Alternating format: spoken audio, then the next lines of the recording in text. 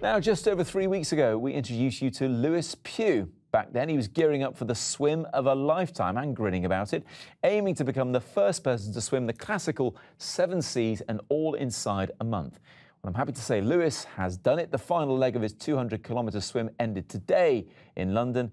Along the way, he's helped raise awareness about the need for protected areas in the world's oceans. I'll be speaking to him shortly, but first, let's take a look at his remarkable journey.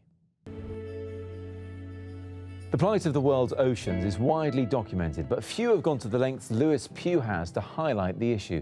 The environmental campaigner has completed many pioneering challenges and has now become the first person to complete a long-distance swim in the 7 seas of the ancient world. Just been for a swim, and the biggest fish I've seen is literally this size. His latest effort has seen Lewis tackle the likes of the Mediterranean, the Adriatic and Aegean, and he's even rubbed shoulders with foreign royalty. Over the past 27 years, he's also tackled some of the world's most hostile waters, including the Antarctic and in the Himalayas. He was the first ever person to swim across the North Pole. It means Lewis has witnessed a lot of marine devastation firsthand, seeing litter on seabeds and diminishing sea life. And with every country he visits, he attempts to highlight the need for marine protected areas, essentially national parks in the seas. We've got to try and persuade policymakers around all these seas how important this is, that we care about what's happening in the oceans.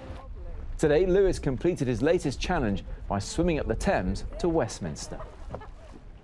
And the man himself joins me now. He's only just towelled himself off and changed out of his Speedos, Lewis. How are you? Congratulations. Thank you.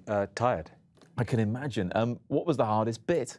Definitely coming up from the North Sea up into London. What you have is we had a wind coming down the Thames and tide coming the opposite way, and so it was very, very choppy. Just what you don't need. I mean, obviously it's a tidal river, or at least it is that far up. I mean, were you sort of veering all over the Thames as you were doing it because of that? Well, I was restricted where I could swim because I had to swim out of the shipping lanes. But it was a tough swim, you know.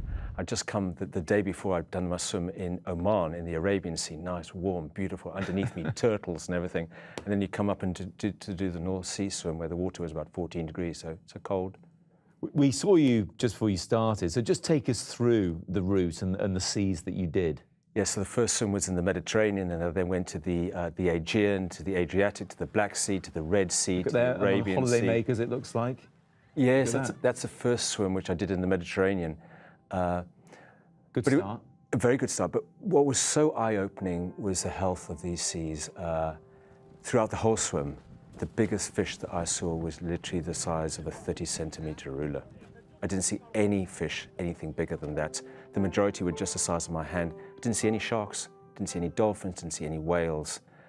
These seas are amongst the most overfished in the whole world. You're talking about sharks. It's sad that you didn't see them. Well, obviously you wouldn't necessarily want to see any, but it's sad that they're not there because they've been fished.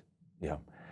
It's estimated that over 100 million sharks are fished out of the oceans every single year. And you work that down on a daily basis, it's over 250,000 are slaughtered every single day. And sharks are obviously important because they're a predator species. Everything underneath it relies on these animals. We are at a tipping point now in our oceans, and the reason why I stopped at the Thames Barrier was because this was built 30 years ago, and it was a structure which was built because of vision.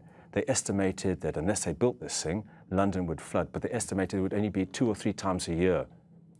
This year alone, it's been used 48 times.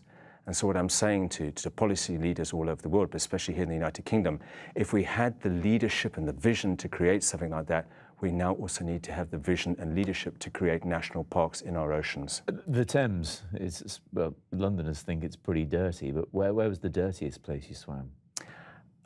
Probably in the Aegean. I swam just outside Athens in a port called Piraeus. Underneath me was everything. It was car tires, it was bottles, it was, you name it, was underneath me. Everything that wasn't sea life. What was extraordinary, though, was swimming in the Red Sea. In the Red Sea, underneath me, was coral, beautiful coral of every single colour and description, blue and green and orange, and it was absolutely beautiful tropical fish. Just 2 kilometres outside that marine protected area was exactly the same as the Aegean. Tires, bottles. Great adventure, the latest of many. Just very briefly, what have you got planned next? Probably a long lie down. Well, these are the big 7 seas. There are a lot more which are, to be honest, even more endangered, and I plan now to go out into other seas. I'll disclose them shortly, but more swimming in some very, very cold places. We look forward to hearing more about that. Very well done. Glad you could join us again. Go and enjoy yourself. Don't have a swim for a while. Lewis, thanks very much indeed.